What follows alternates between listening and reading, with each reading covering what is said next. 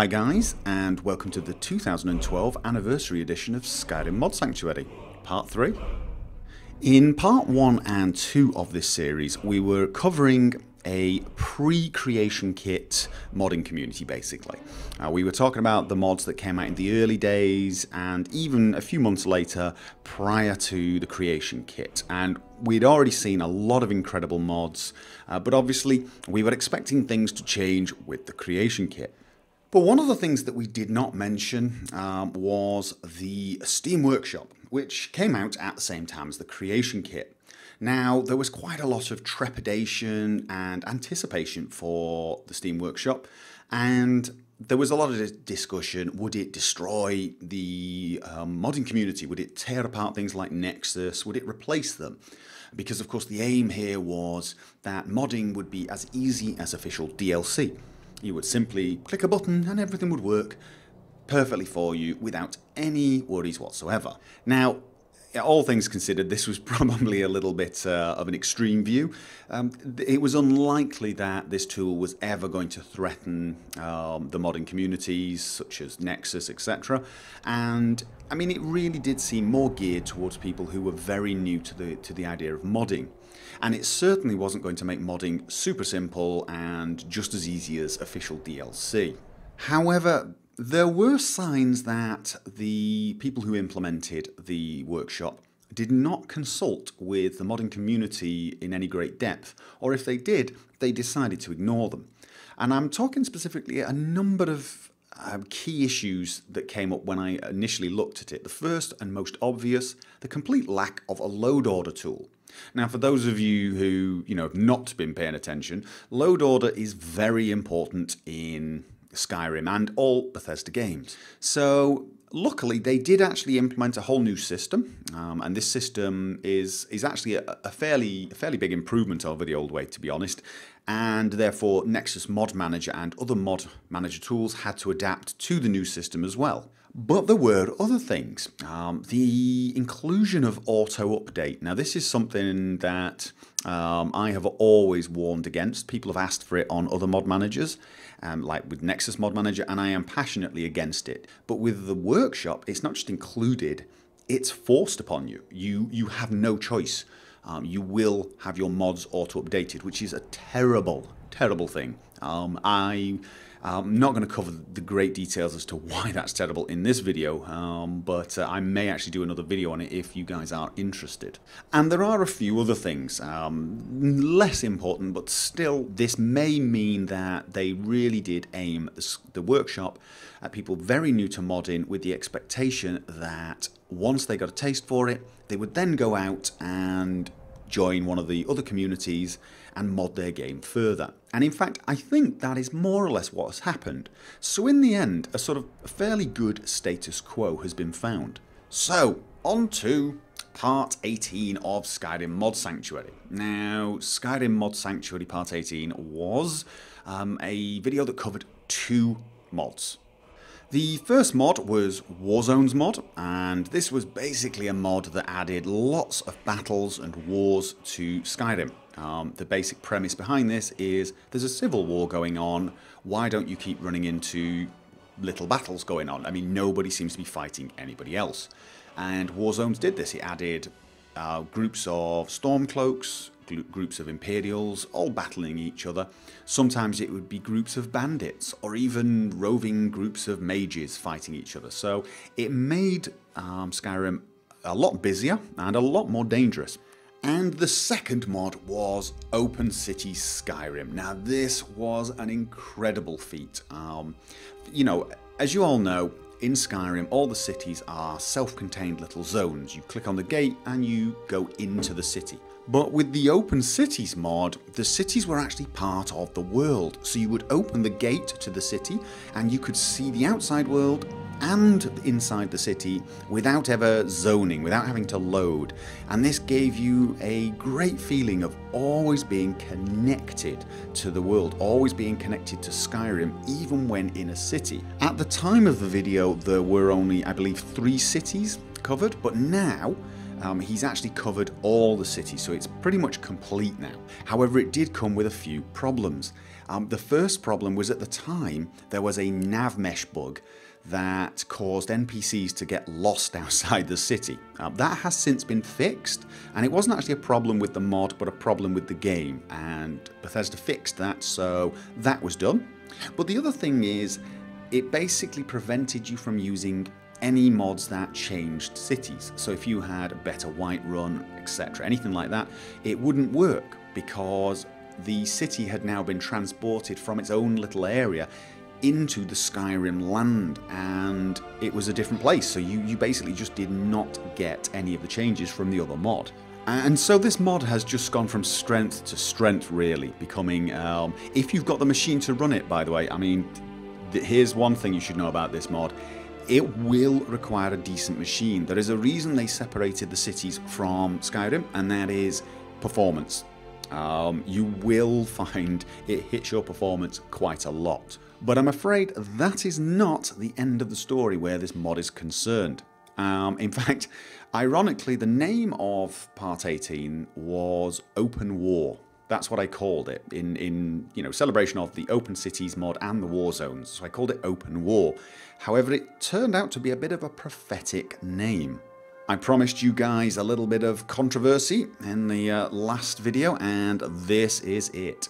You see, one of the things that was added to a later version of Open Cities were Oblivion Gates from the 4th Elder Scrolls games, and he placed these Oblivion Gates in cities, so it changed the look of the city a little bit, and a lot of people resented that, and there were a lot of complaints, a lot of accusations of feature creep, etc.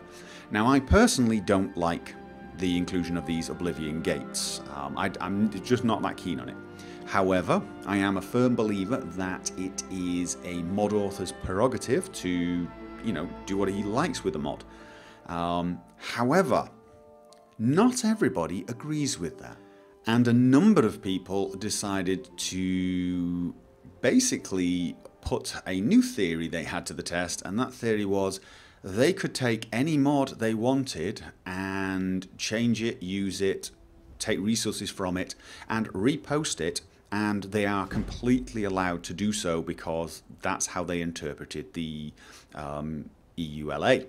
And this is exactly what happened. Up on the Steam Workshop, there was a Open Cities without Oblivion Gates uploaded, and the uploader of that was completely unashamed in that he had, he was totally open about it and said, yes, I took his mod completely, removed the gates and posted it myself, and anyone who doesn't like it can go and, insert expletive here.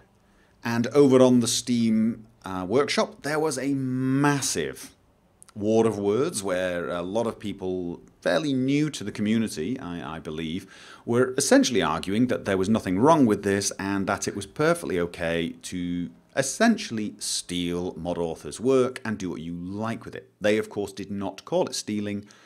However, as you can imagine, the vast majority of the existing modding community did.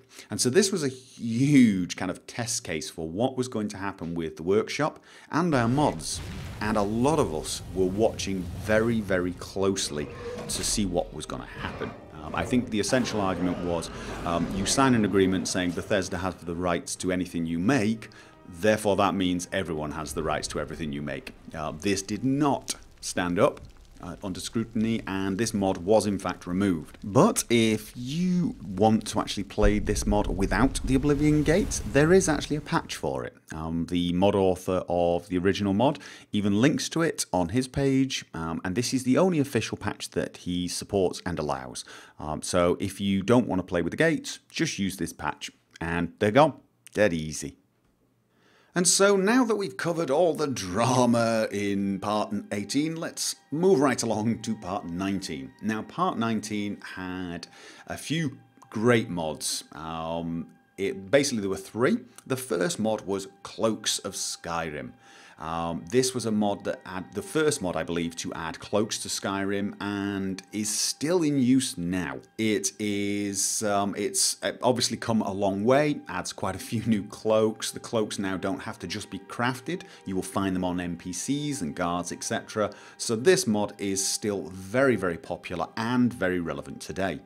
There was also a mod called RCRM, which stands for Realistic Colours and Real Nights. And this is another lighting stroke weather map, and it comes with a host of features, really. I mean, it's a massive list of features, and it looks great.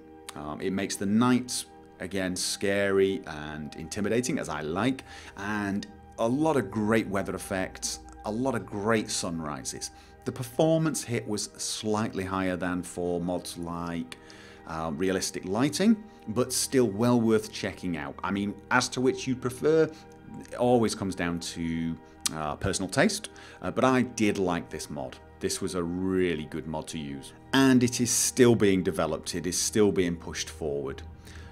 The other mod was a thinner compass. Now, this was a mod that made your compass a little thinner, and I liked this one. And the mod author actually created a version of it that was compatible with Immersive HUD, my own mod. However, that's no longer needed. My mod is now compatible with all heads-up display mods, theoretically. So this is still a mod I like to use. I still like to use this, but I don't. Because, unfortunately, since the Dawn Guard DLC, I've wanted to use the horse combat and the heads-up display on horse. This mod, and at the moment quite a few other heads-up display mods, unfortunately disable the heads-up display on horse, so there's still an issue with it. Still, if you're not into mounted combat, this is still a useful mod if you want a lot thinner and more subtle compass. So there you go. Now, in part 20, I carried on my discussion of RCRN because this is the sort of mod that requires several weeks to really evaluate, and as I said, still gave it a glowing report in this particular video. But I also introduced a mod called the Imaginator, visual control device for Skyrim. Now, people who played Fallout 3 or Fallout New Vegas may well have used the Imaginator on those games, and it is a mod by MGE, which stands for My Good Eye. And I actually helped out on this mod a little bit, so, you know, again, full disclosure, slightly biased, but this is a mod that allows you to change the visuals, the lights, add saturation, change the contrast, to change the brightness, and so on, to even make it tinted, change the way the sun blooms, but to do it in-game, so you can actually change it real time, change it whilst you play.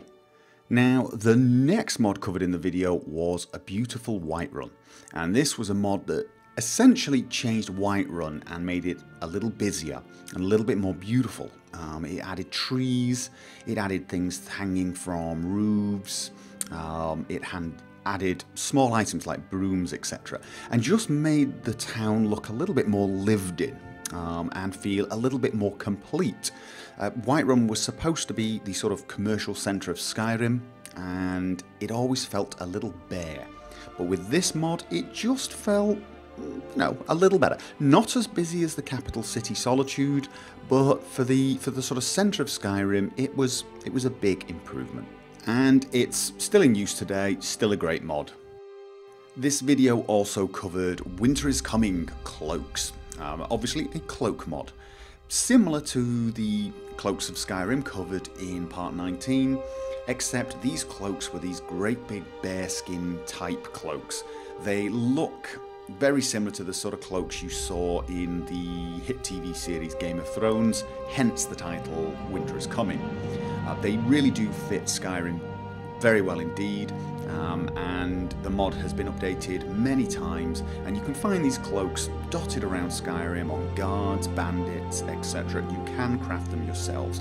There are a lot of different varieties, from cheap ones to fairly expensive ones that have different types of fur trim. You really can get a wide variety of different looks. Great mod. And lastly, I covered Lockpick Graduation by Liliu. And this is essentially a small texture replacement for the lockpicks. So when you're picking a lock, instead of the vanilla lock, you get a very high quality one with little marks on it, which make it a little bit easier to remember where you were when your lockpick broke. It's not a cheat exactly, but it does make lockpicking a tiny bit easier without breaking the immersion too much. And so we move on to part 21. Now, this was a video devoted to archery, and it, in a way, attracted more than its fair share of controversy as well, only mostly directed at me, because apparently I don't know anything about archery, depending on who was commenting. However, that is pretty much true. We didn't get a lot of need for bows where I was growing up, so there you go. However, the mods I covered in that video. Well, the first two were actually animation mods. The one for the running animation and one for the casual animation. I really am not a fan of how people carrying bows run in Skyrim. They do look a little ape-like. So that mod, still very good. Great way of getting rid of that horrible running. The casual bow animation is pretty cool as well. The next mod was the mod that got me into trouble, proper length arrows. Now, when I was playing and using archery, some of the arrows, like the dwarven arrows, seemed to sit on my hand. And I don't mean close to my hand, I mean on top of my hand, literally on the fleshy part of my hand. So when I let the arrow loose, the arrowhead would slice across my hand. So I used a mod called proper length arrows, and apparently this is not true. It is not proper length arrows. Arrows should be almost touching your hand, at least the base of the head. However, as I said, for me, I had some arrows that were actually not just touching my hand. They were lying on top of it. So I still feel that when the arrow is released, it's going to slice my fingers off. I'm guessing it's probably dependent on which arrows you use. I'm also wondering if it depends on different things on your system, like field of view, but I doubt it. However, I have been told many times that arrows are supposed to be very close and the proper length arrows are too far away.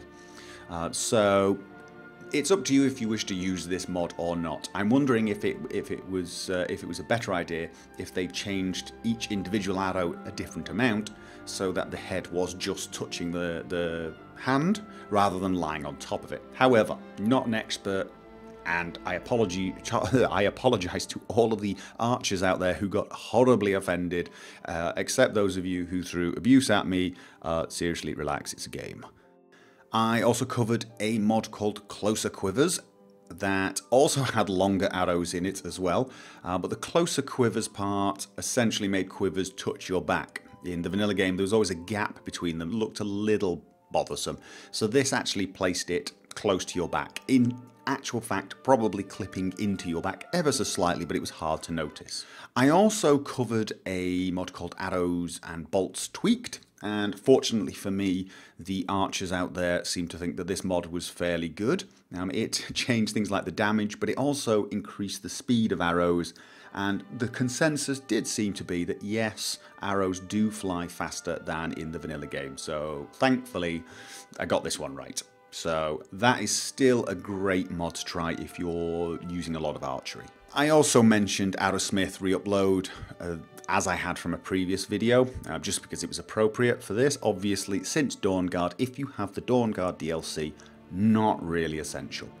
And the last mod I covered was Realistic Ragdolls and Force. Now this one actually got a bit of controversy as well. What it does is it reduces the amount of knockback you get hitting things with spells and arrows.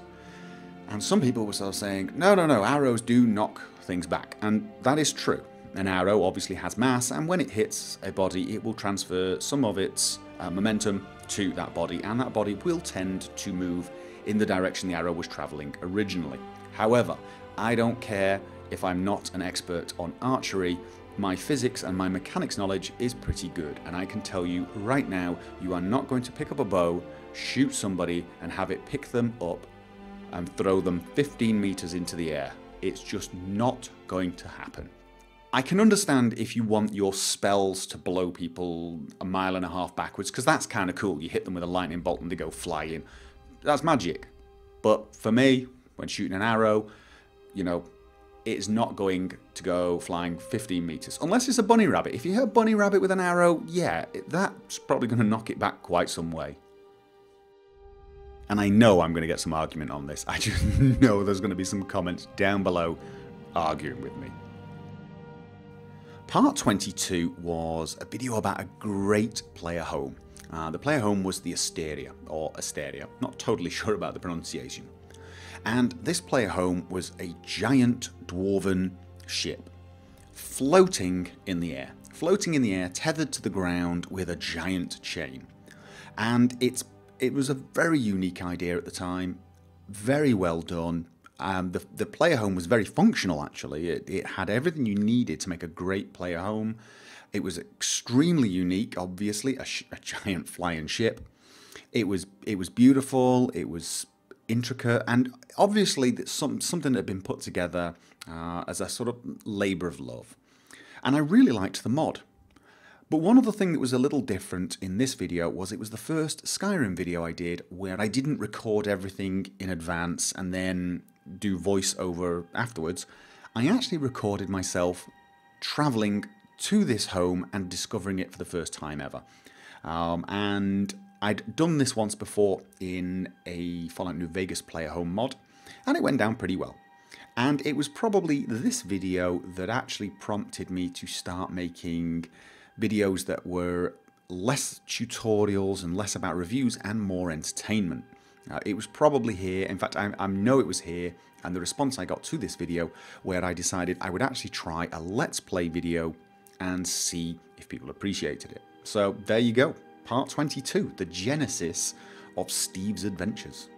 Now part 23, I almost continued the Dwarven feel, the Dwemer theme.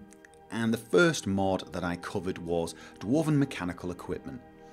And it essentially was a mod that added blades to your arms that would sort of pop out when you needed them, and when you sheathed them they would sort of retract into the armour. Very similar to Assassin's Creed, the little sort of punch dagger there.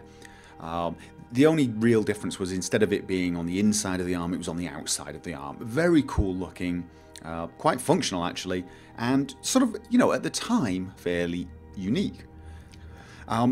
The video was also the first time I covered a quest mod, and the mod in question was Moonpath to Elsewhere. And this was obviously inspired by the Khajiit, and it took you sort of out of Skyrim into a whole new set of areas with quest givers, some fairly cool quests, creatures to kill, etc. This was a very well done mod, and quite early released really in the in sort of the creation kit's lifespan, and it's been updated several times since, and it looks like it's still well worth playing. This is one of those mods that I will probably install for my next Let's Play. I would like to see how it's changed, but from the looks of things it's just got better and better. So again, this is one of those mods I would really recommend. I also covered a mod called Dovahkiin Relaxes 2, and this was essentially a mod that allowed your player to relax in various different manners, reading a book, sitting at a fire, even sweeping the floor, that type of thing. Obviously this is only for hardcore role players or people who want to take screenshots or maybe do video cuts.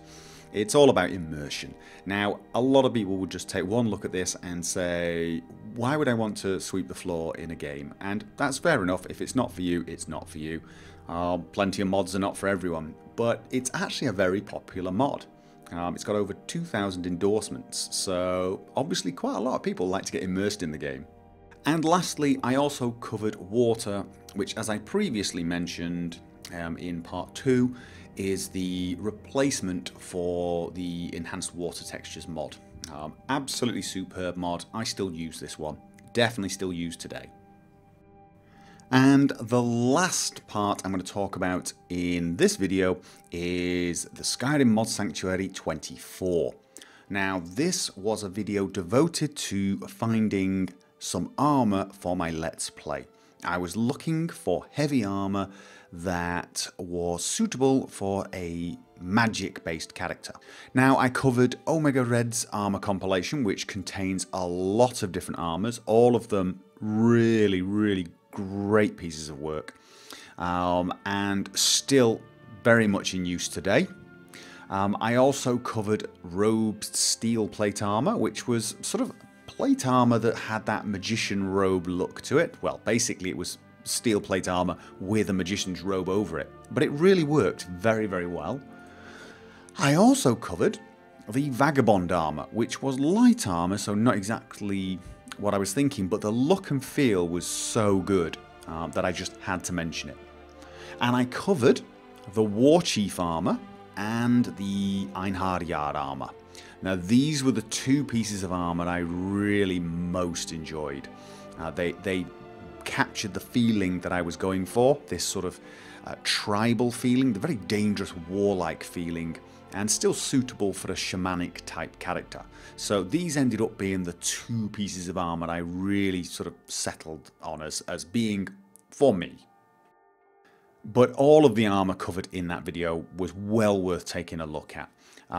One of the other mods I covered was the Dragon Priest armor, and this was a very interesting set of armor that used basically pieces from the Dragon Priests.